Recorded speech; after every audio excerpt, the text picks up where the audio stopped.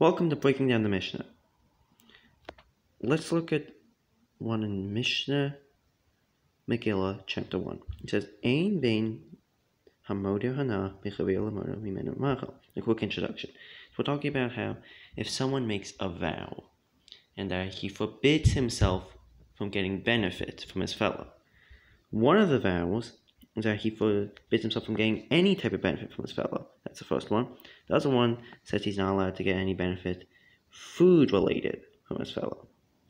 So, the Mishnah says there is no difference between them except for Ella the races, however, and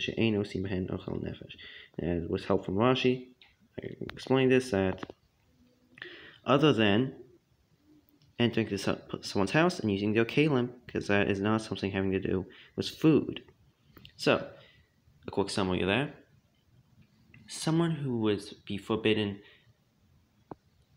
of any benefit from his fellow, he wouldn't be allowed to enter his house or use his vessels. But someone who's only forbidden from food-related things to his fellow, he will be allowed to do that because that doesn't have anything to do with food.